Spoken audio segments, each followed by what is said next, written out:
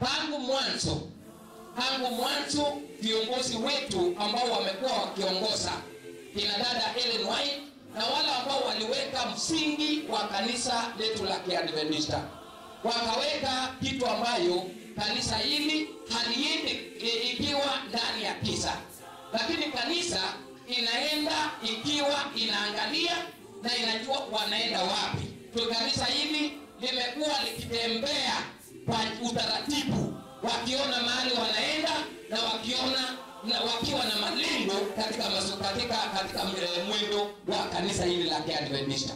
You still remember that? I will go following the leadings of the Holy Spirit. Hiyo ilikuwa ni 2020. Tukakuja 2021.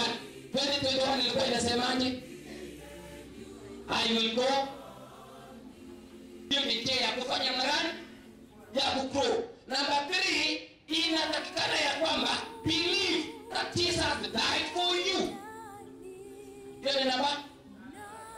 Kubali ya kwamba Yesu alikufa kwa ajili yako. Hiyo ni grow, hiyo ni kugrow. And then ya mwisho, sehemu ya mwisho katika sehemu hiyo inasema receive him as Lord and your Savior. Na Yesu. Na hiyo inamaanisha tunaposema I will go growing in Christ.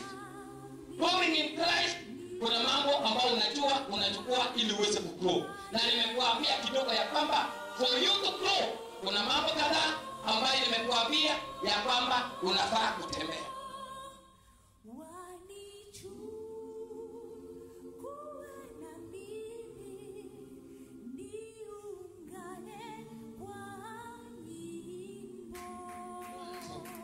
Tangu mwanzo viongozi wetu ambao wamekuwa wakiongoza kina dada Ellen White na wale ambao waliweka msingi wa kanisa letu la Kiadventista, wakaweka kitu ambayo kanisa hili haliendi ikiwa ndani ya kisa, lakini kanisa inaenda ikiwa inaangalia na inajua wanaenda wapi. Na maana tunajua tunaenda wapi, tunapotazama mahali tumetoka, tunaelewa ya kwamba kanisa imetoka hapa na kanisa imeenda na kanisa bado inaendelea kwenda. Kwa njia nyingine sijasema nafundisha unabii. Umenielewa? Lakini nataka uweze kuelewa kanisa hili kuanzia mwanzo kimekuweko ama kimewekwa katika sehemu mbalimbali. Sehemu ya kwanza kuna quinquennium ambayo ni miaka mingapi? Miaka 5. Na kila miaka 5 watu wa Mungu kuna ujumbe ambayo kanisa la Kiadventista wanaizungumzia. Miaka 5 inapoisha, jambo lingine linaletwa ambayo inaelekeza kanisa la Mwenyezi Mungu. Na kwa hivyo watu wa Mungu, kanisa hili limekuwa likitembea kwa utaratibu, wakiona mahali wanaenda na wakiwa na malengo katika mwendo wa kanisa hili la Kiadventista. Watu wa Mungu, sitaki nirudi pale nyuma, lakini nataka nirudi, maana niko na dakika 15, nirudi quinquennium ya 2020-2025. Hiyo ndio quinquennium ambayo sisi sasa tuko ndani. Katika quinquennium hii, wapendwa, tunazungumzia kitu ambayo kanisa la Kiadventista katika ulimwengu mzima wanazungumzia kitu ambao wanasema nini jameni? I will go. Mimi nitaenda. Hiyo ndio mada kuu ambayo wapendwa inaongoza kanisa la Mungu kuanzia 2020 tumekuwa tukiimba I will go. Na kila mwaka iko na mambo ambayo inazungumzia. And so every year tunazungumza 2020 I will go. 2021 I will go. 2022 I will go. Hata saa hii 2023 I will do what? I will go. Bwana asifiwe. I will go. Na wanaposema I will go, watu wa Mungu, kuna mada ya kila mwaka. Quinquennium hii ambayo inasema I will go ni mada ya miaka 5. Lakini kuanzia 2020 kulikuwa na mada ya siku gani? Ya mwaka ngapi? Mwaka moja. Kulikuwa na hiyo mada. Nani bado anakumbuka mada ile ya 2020 ilikuwa inasema I will go. I will go.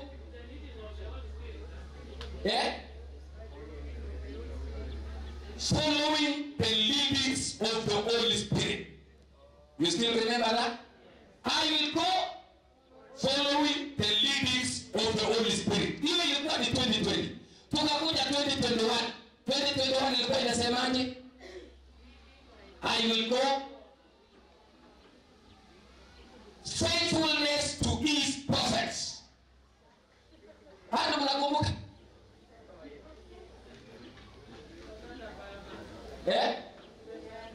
Mumesahau.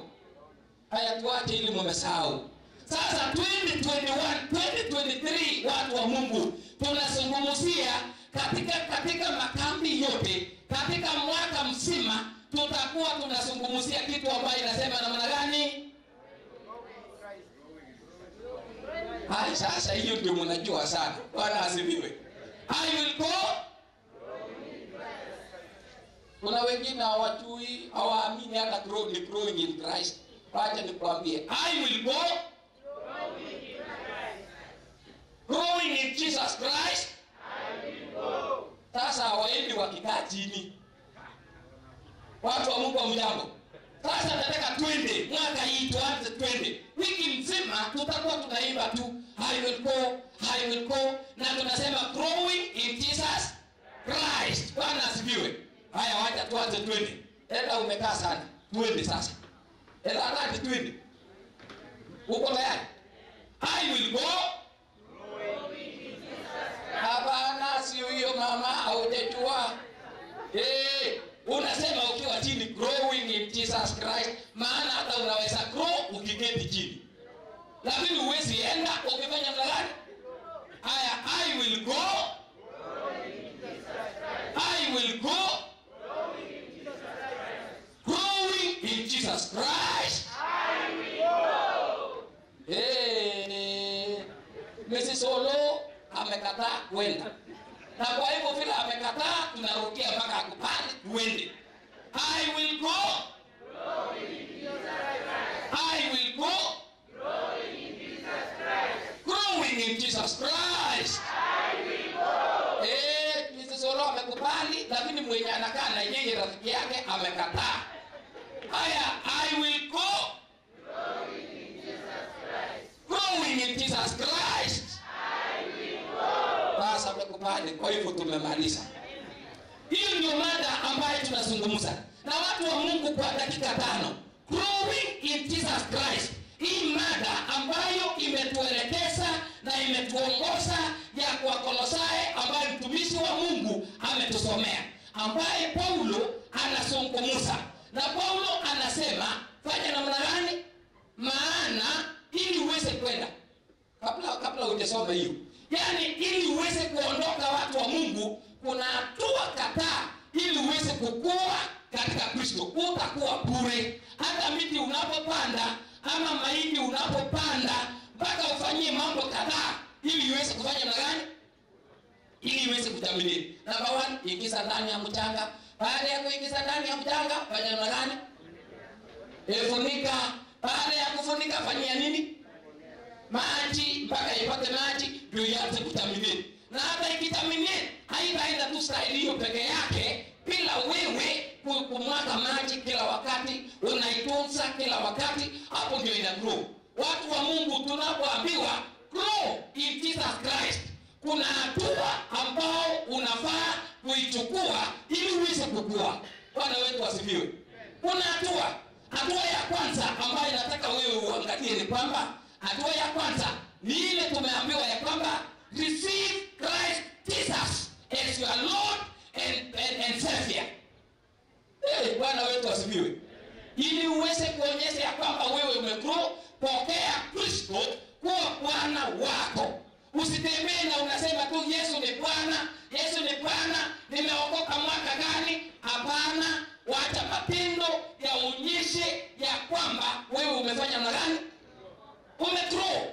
Wewe una grow. Number 2, jambo la pili katika hii growing katika jambo hili. Receive Christ Jesus. And for you to be known ya kwamba umereceive Christ Jesus, ni nini itakuonyesha ya kwamba kweli umegrow, umereceive Jesus kama Bwana wa maisha yako kuna mambo manne. Jambo la kwanza, kubali ya kwamba wewe ni mwenye dhambi. Bwana asifiwe. Kubali ili uonekane ya kwamba kweli umegrow. Hii jambo ambayo tunazungumziwa, kubali ya kwamba wewe ni mwenye dhambi. Utakapokuwa umekubali ya kwamba wewe ni mwenye dhambi, wapendwa, pili, be willing to repent. Kama wewe umekubali ya kwamba wewe ni mwenye dhambi, kubali ya kwamba ninatakikana niweze kuokoka. Hiyo ni njia ya kufanya namna gani? Ya kugrow. Number 3, inatakikana ya kwamba believe that Jesus died for you. Hiyo ni namba. Kubali ya kwamba Yesu alikufa kwa ajili yako. Hiyo ni grow, hiyo ni kugrow. And then ya mwisho, sehemu ya mwisho katika sehemu hiyo inasema receive him as Lord and your Savior. Bwana asifiwe. Ni maneno mangapi? Growing in Christ, receive Christ Jesus as your personal Savior. And by receiving Christ Jesus, ili ijulikane umepokea Kristo kama mwokozi wa maisha yako. Number 1, kubali ya kwamba wewe ni mwenye dhambi. Number 2, be willing to repent. Number 3, accept na kukubali ya kwamba kifo cha Yesu ambaye alikufa msalabani ilikuwa ni kwa ajili yako. And then number 4, pokea Kristo, huyo Kristo awe mwokozi na Bwana katika maisha yako. Hiyo ni njia ambayo inaonyesha una grow katika neno la Mungu. Bwana asifiwe. Hiyo ndio jambo ambalo una grow. Kuna jambo la pili. Jambo la pili ambayo inaonyesha ya kwamba una grow katika neno, katika Bwana, ni kwamba daily can you walk and live in Christ Jesus. Neno yako unapotembea ionyesha ya kwamba ni nani? Unaishi kwa ajili ya Yesu. Kila wakati unapoamka unajua Yesu ndiye Bwana. Bwana wetu asifiwe. Na kwa hivyo utakapokubali namna hiyo, by walking umereceive, sasa walk with him. Tembea na nani? Tembea na Kristo. Unatembea namna gani? Every morning unapoamka, anza na nani? Anza na Yesu. Watu wa Mungu, wale watu ambao wanatembea na Yesu wanaonekana. Kwa nini? Jinsi wanazungumza kama nani? Jinsi hata wanatembea kama nani? Jinsi ambavyo wanafaa kama nani? Hata jinsi ambavyo wanakula kama nani? Na hivyo ndio wanasema baada ya kureceive, umekubali wewe ni mwenye dhambi, umekubali kuokoka, umekubali Yesu alikufa kwa ajili yako, umekubali kumpokea Yesu. Sasa tembea na yeye. Amen. Tembea na yeye. Walk with him all the way through. And then jambo lingine pale watu wa Mungu ni kwamba baada ya kutembea na Yesu, kuna njia ambayo inaonyesha ya kwamba unatembea na Yesu. Njia ya kwanza, start and end every day with him. Bwana asifiwe. Njia ambayo inaonyesha ya kwamba wewe unatembea na Yesu, fanya namna gani? Fanyaje watu wa Mungu? Anza na kumaliza na nani? Ikiwa wewe unaona inafika jioni wewe umechoka, hata hutaki na ukumbuki kuomba, kisha wewe utembee na Yesu. Ikiwa unaona asubuhi elaruku unaamka bila kuomba, wewe ujue au tembei na nani? Wewe tembea na Yesu, anza na Yesu na utembee na Yesu the whole day, and then end with Jesus. Number 2, ili ujulikane ya kwamba unatembea na yeye. Place spiritual boundaries. Bwana wetu asifiwe. Weka ile inaitwa spiritual boundaries. Ionekane ya kwamba unatembea na Yesu. Usitembee tu kituli. Hiyo nimeenda lugha gani? Yaani usitembee tu ovyo. Kiolela. Wewe kama mtoto wa Mungu ambao umempokea Kristo, weka mipaka ya Ukristo wako. Kuna mahali hautakikani kufika na kuna mahali unatakikana kufanya nini? Kufika. Bwana asifiwe. Kuna mavazi hautakikani kuvaa kuliko boundary. Kuna jinsi ambavyo unachimeka ambao hautakikani kupita. Hata chakula, kuna chakula hautakikani kufanya mnagani? Kukula. Weka boundary ili ionekane na ionyeshe ya kwamba kweli unatembea na Nyasaye. Bwana wetu asifiwe. Kuna jambo lingine hapo ni nini inaonyesha ya kwamba unatembea na Yesu. Jambo lingine hapo inasema know what is important and what is not important in the mission and in the ministry of Christ Jesus. Jua ya kwamba ni kitu gani ambayo inakubalika na ni gani ambayo yani less important na ile ambayo iko important.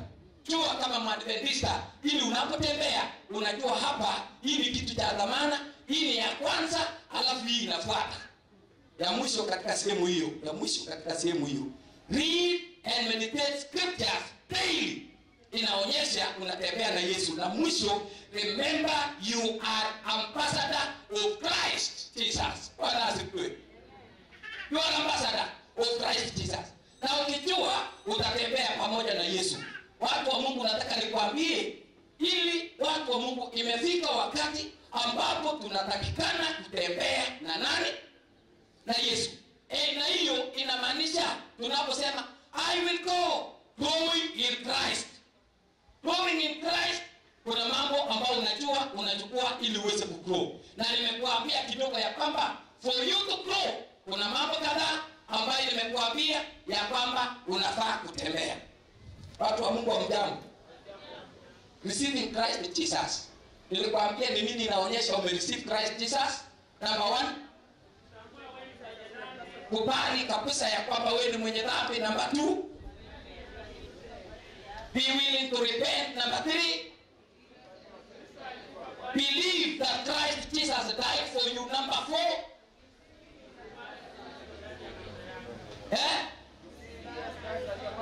receive him as your Lord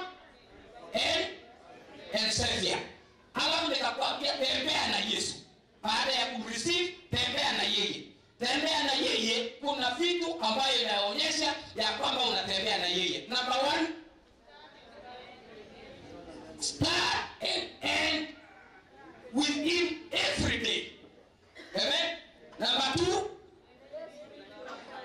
place spiritual boundaries in everything that you are doing. Number 4, know what is important and what is not important in the mission and ministry of Christ. Bwana asifiwe.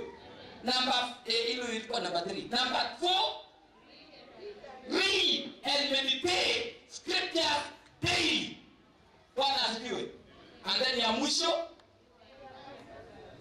remember you are ambassador of Christ. Maana ya jambo hiyo ya Kolosai sasa inatimia. Na inasema namna gani? Nisomee alafu niketi, ingine imekongwa. Nisomee alafu niketi Kolosai hiyo ambaye inatuongoza.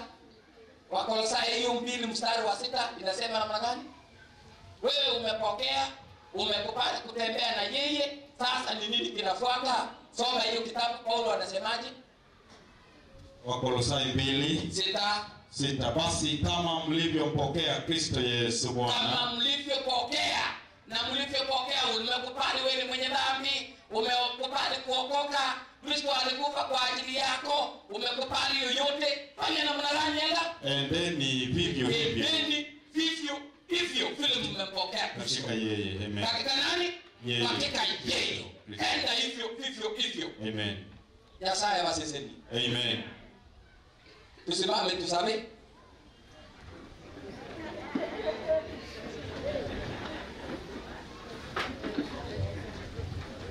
Baba wetu wa mbinguni, tunakushukuru, tunakuinua. Kwa maana mwaka huu unakumbusha watoto wako ya kwamba tunafaa kukua ndani ya Kristo Yesu. Na Mungu, kukua umetupatia hatua ambayo inaonyesha kweli kabisa ya kwamba tumempokea Kristo na tunatembea na Kristo. Tunaomba neema zako endelea kujifunua kwetu, jina lako litukuzwe, katika Kristo mkombozi tumeomba.